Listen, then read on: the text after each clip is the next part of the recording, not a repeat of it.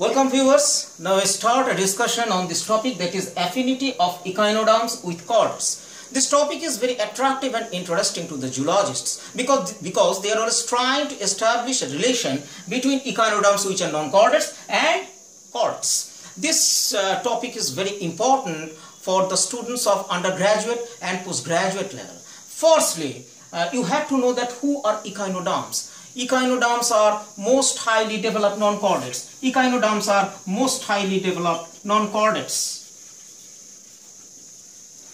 The adult echinoderms having the pentaviral symmetry and their body is covered with soft or hard spines. So the name echinos means spine-like structure. Derms means their body is being covered with the soft or hard spine-like structures. Now, who are chordates? Chordates, they have notochord.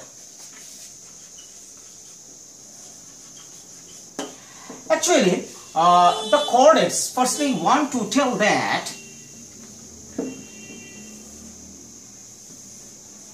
these are chordates. These are chordates. But this chordate group we can differentiate into two compartments. One compartment, compartment 1, and this is compartment 2. This compartment includes the animals of which are called protochordates.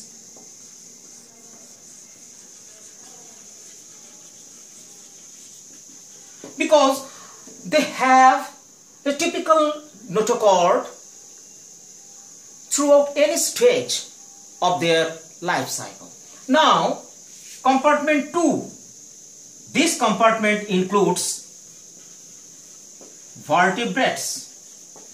The vertebrates evolved from protochordates because when in protochordates the notochord converted to or changed to vertebral column, then the vertebrates group evolved. So now I want to show the similarities between the adult echinoderms and chordates. The first one is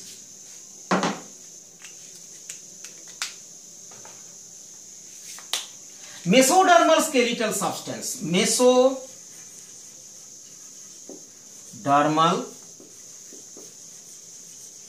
skeletal substance. This mesodermal skeletal substance found in both echinoderms and chordates. So I am telling it from the similarities aspect, from the similarities point of view. So what is mesoderm? You know that mesoderm, there are three germinal layers.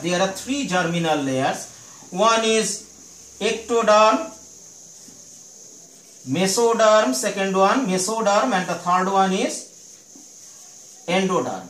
You know that the muscles are formed from mesoderm, and in this case, these mesodermal cells help to form a skeleton-like structure, that is a hardy structure, and it is called the skeletal substance. So this mesodermal skeletal substance is found in both echinoderms and chordates. Next point of similarity is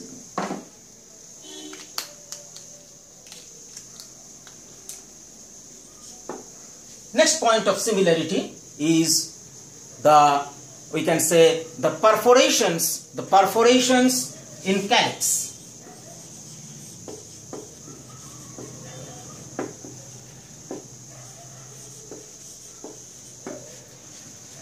You know that in echinoderms, particularly the crinoidean group, that is the Antedon or sea lily, they have calyx, which is a important diagnostic feature, calyx, and this calyx is look like this, and some perforations present on this,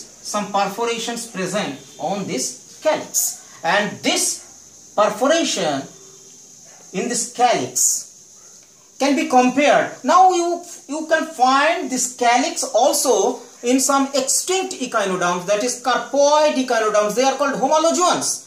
So in these homologuans, the calyx with perforations present, and this can also be compared to the pharyngeal gill slits. This can be compared to the pharyngeal gill slits. Pharyngeal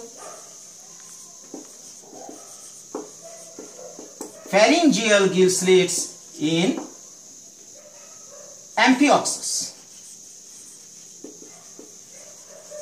You know what is Amphioxus? Amphioxus is an animal included under subphylum Cephalochordata.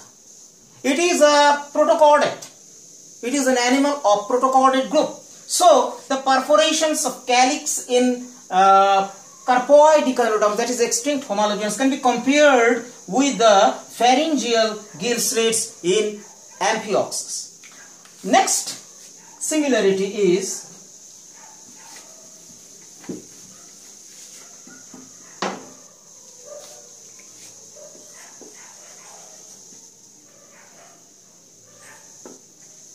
creatine phosphate and also arginine phosphate. These two biochemical compounds is found in muscles, and this is the source of energy for muscular contraction.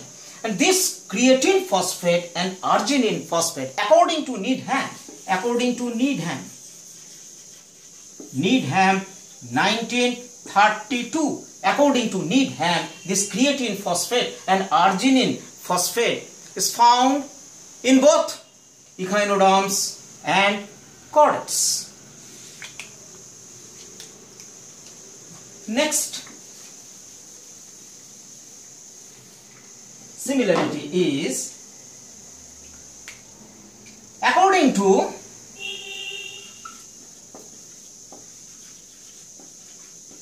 Wilhelmar 1942, he showed there lies similarities between the serological aspects in both echinoderms and chordates. What is serology? Serology is nothing but the simple blood test.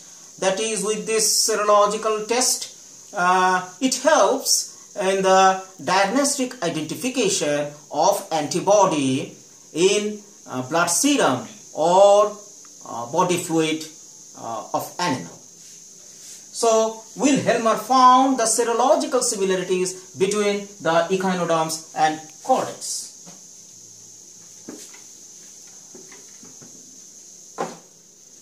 Next one is deuterostome. Both echinoderms and chordates are deuterostomes. Deuterostome means the blastopore. This is blastopore. This blastopore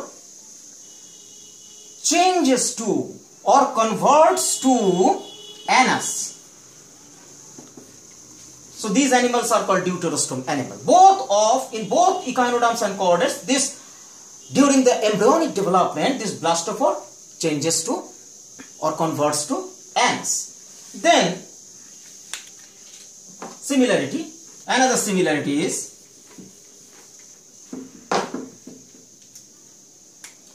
holoblastic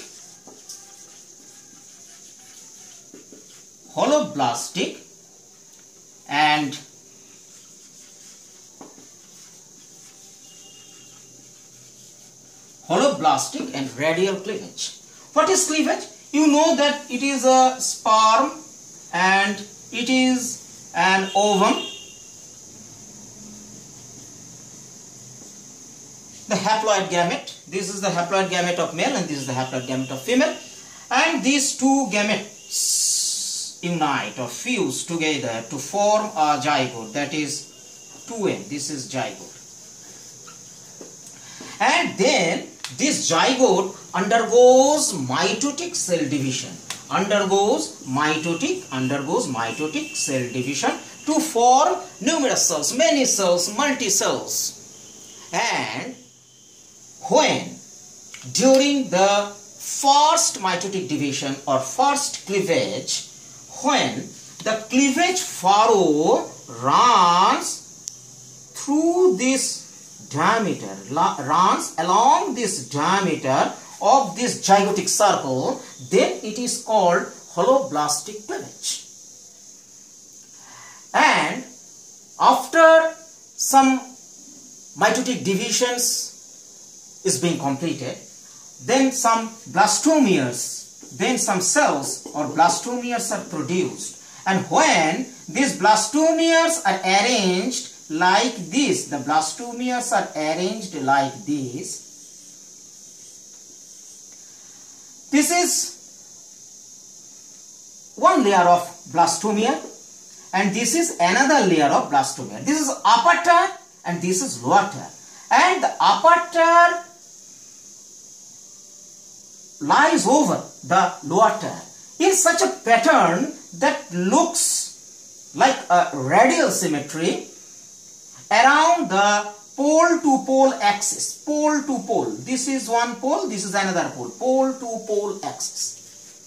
So these are the different similarities we can find in both echinoderms and chordates. Now,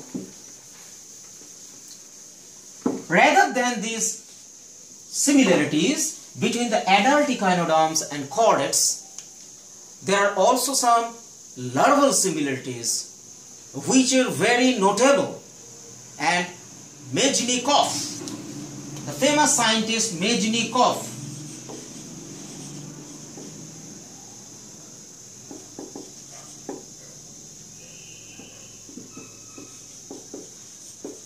(1869), Mezhnikov, he tried to show the similarities between the larval forms of echinoderms and larval forms of chordates. So now we have to know that what are the larval forms of echinoderms. The larval forms of echinoderms, echinoderms has two types of larvae, many types of larvae it has, but I mentioned here two types of larvae, important larvae. One is bipinnaria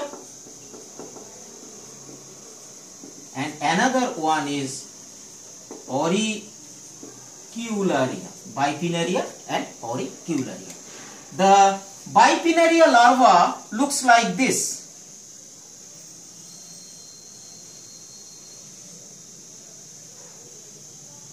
This is bipinnaria larva. And auricularia larva looks like this.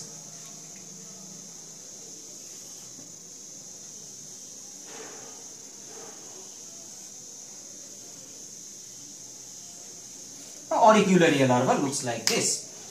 Both these larvae have one mouth here. This is mouth.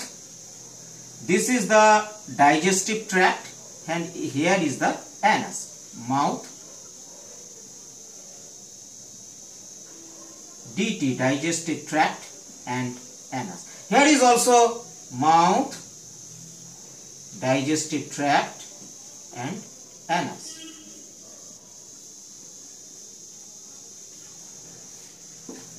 Now, the larval form of chordate, that is the larval form of Tornaria, we call it larval form that is Tornaria. This is the larval form of Balanoglossus, Tornaria larva, chordate.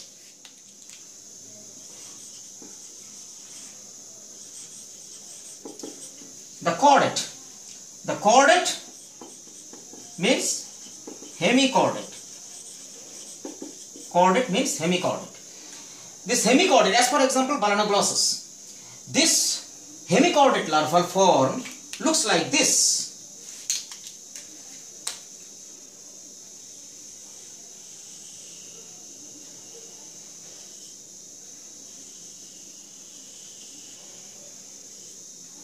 Looks like this. Here is the mouth.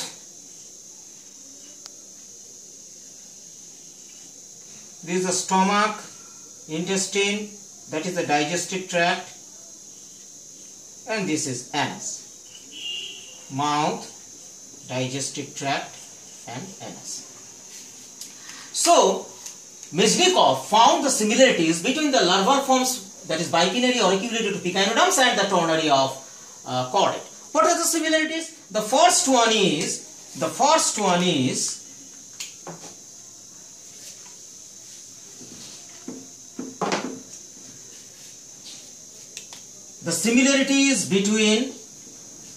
similarities of symmetry, means both have the bilateral symmetry, because the larval forms, this is the larval forms, and in all cases you can find, if you draw a line like this, an axis like this, then this would be the mirror image of this part, this would be the mirror image of this part, this would be the mirror image of this part. So in all cases we are finding the bilateral symmetry, and these larvae are the free living forms. This is the first point of similarity. The second point of similarity is all the larvae, that is the larvae of echinoderms, these are the larvae of echinoderms, this is the larvae of chordate, that is hemichordate, all these larvae are transparent. Then another point which we can find also in adult and also in this larval form, that is very important point, that is the schizocilic. Rather we can say it at first, the actual mode of coelom formation is enterocolic coelom. Enterocolic coelom. There are two types of coelom. Number one is schizocilic coelom and another one is enterocolic coelom. And this enterocolic coelom, this mode enterocoli, is found in both echinoderms and chordates. This enterocolic coelom you can find in larvae of echinoderms and chordates, and also adults of echinoderms and chordates. What is enterocolic coelom? Enterocolic coelom means the body cavity. When the body cavity forms from a pouch that is pinched off from digestive tract or enteron, that is called enterocolic coelom. Another coelom is schizocilic. Schizocilic. What is schizocilic coelom? Schizocilic coelom, where the coelom forms by the splitting of mesodermal cells. That is called the schizocilic coelom. Anyway, in this case, we can find the enterocolic type of coelom in both echinoderms and chordates in adult and also in larval forms. Then, the disposition of this coelom is similar in the larvae of echinoderm and also in the larvae of Tornaria. The location of the mouth, digestive tract and anus, mouth, digestive tract, anus, mouth, digestive tract, the location of this, that is the first one, the anterior towards the anterior end mouth is present, and towards the posterior end anus is present, and in between this mouth and anus the digestive tract is located. So the similar location of mouth, digestive tract and anus is found in all this type of larvae, that is the larvae of echinoderms and also in the larvae of chordate, rather hemichordate, that is Tornaria larva. This is Tornaria larva, One important thing, that is the ciliated bands.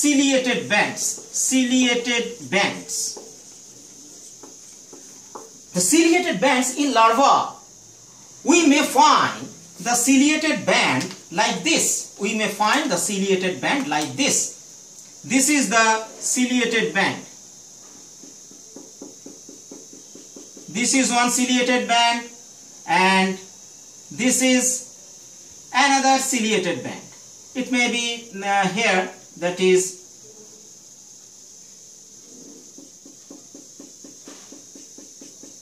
ciliated band. The ciliated band may be here, the ciliated band also may be here. In this case, the ciliated band would be like this, that is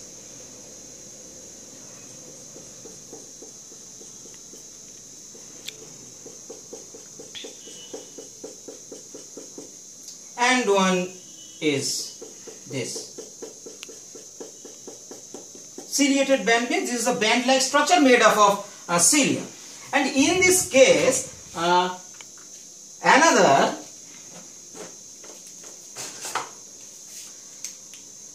band is also present, and that band is this. In between these two bands. So these ciliated bands are called troch, T-R-O-C-H, troch.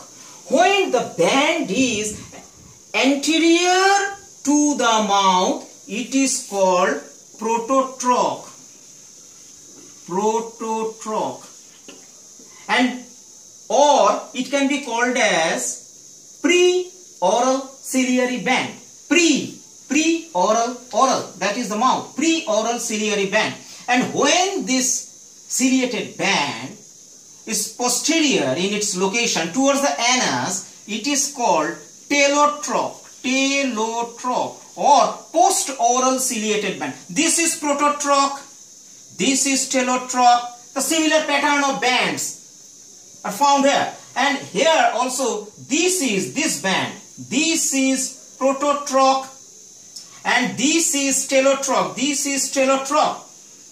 And in between this prototroch and talotroch, one extra band you can find here, that is the metatroch. That is, it is present in between the prototroch and talotroch, so it is called metatroch. So you find the similarities of the pattern of the ciliary bands in these larval forms. Now, another similarity, we find that the madreporic vesicle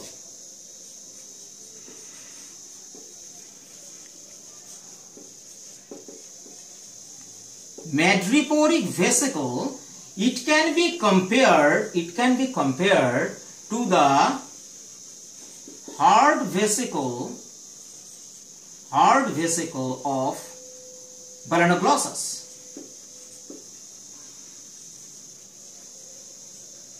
Hard vesicle of Balanoglossus larvae, that is the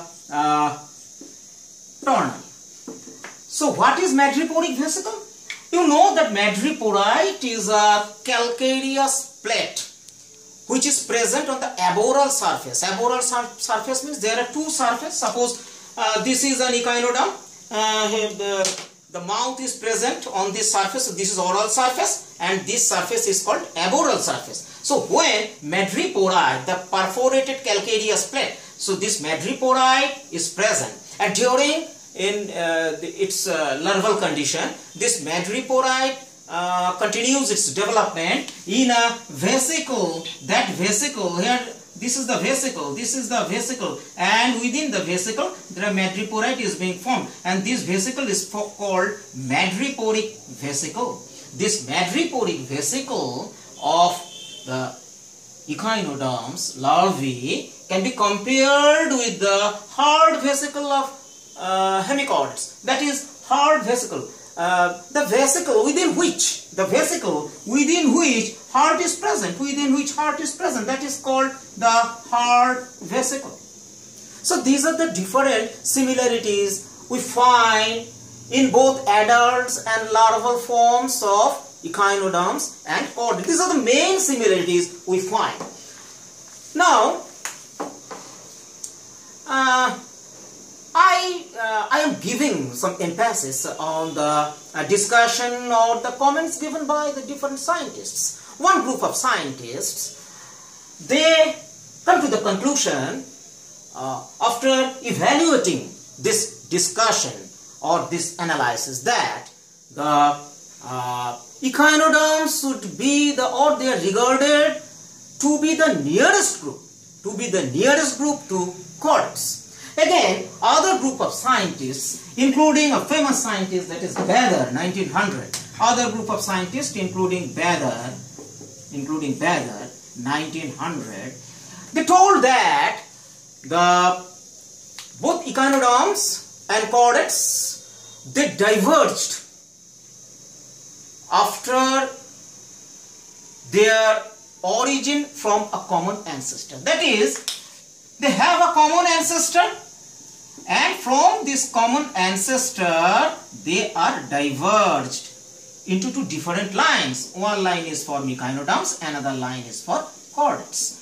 So now I want to draw a phylogeny by which all can clearly understand how the chordates and echinoderms evolved and how closed they are. Now I draw the phylogeny.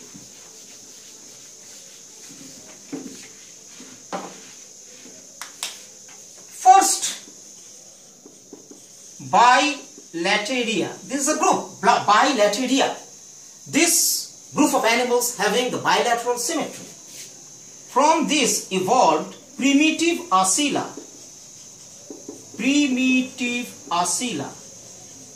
That is, they have no coelom. They are the primitive type of animal originated from Bilateria. They are primitive Acela. This primitive Acela gave rise to three groups like this. Three groups. One is Acelomata. Next, Pseudocoelomata.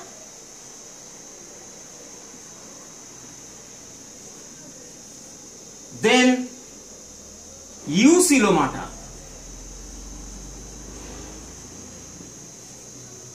Acelomata, this group having no coelom, means absent. Pseudocoelomata, this group having coelom, but that is not true coelom, the false coelom. And Eucoelomata, this group having the true coelom, that is the true body cavity is lined by mesoderm. And from this Eucoelomata, two lines diverged. One is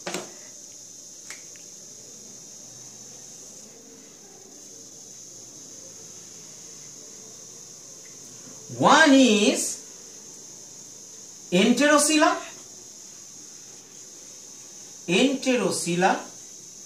and another one is Schizocela. This is a type of coelom. I already discussed about it. Enterocela and Schizocela. From this Enterocela, three groups originated. From Enterocela, three groups originated.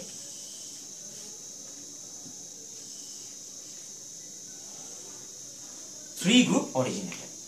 One is Brachiopoda.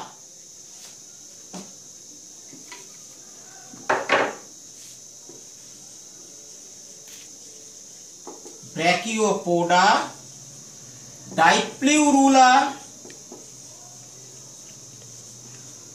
and Chetognatha.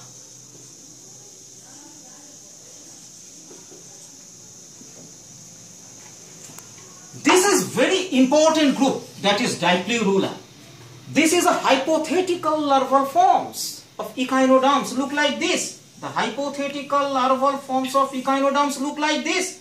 Here is the tuft of apical tuft, and here is the mouth. Here is the mouth, and this is the digestive tract, that is the stomach, and this is intestine, and here is the anus. So this is Dipleurula larva, and from this Dipleurula larva evolved three lines. Number one is Echinodermata.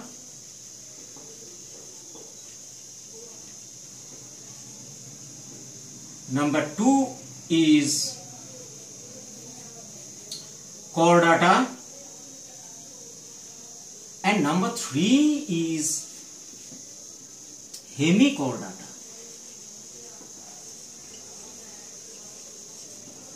So we can find here that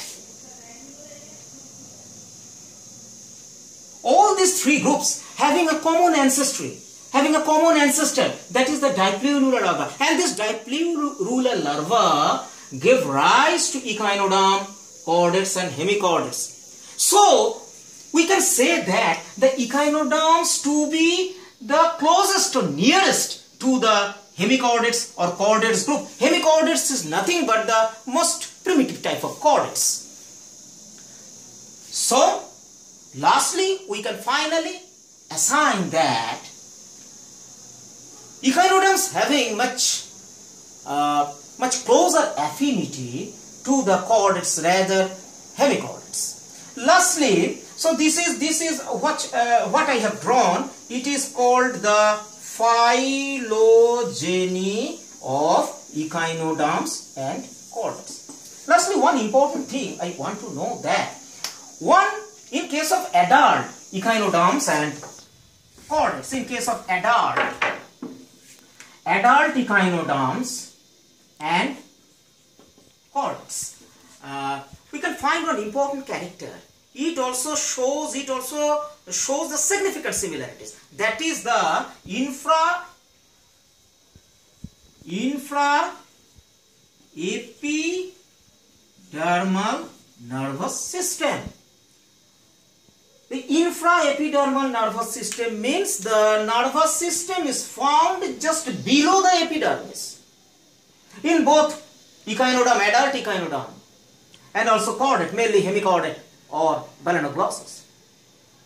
So all these similarities can strongly show that the echinoderms having the closer affinities to the chordates, or they are regarded to be the nearest to chordates. So otherwise we can conclude that the chordates originated from most highly developed non-chordate echinoderms. I repeat, chordates originated from, that is, it's evolved or originated. Chordates evolved or originated from echinoderms which are most highly developed non-chordates.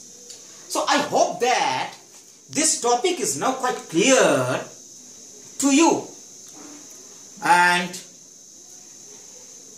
you wait for our next session, for which the notification will be sent to you. So thank you.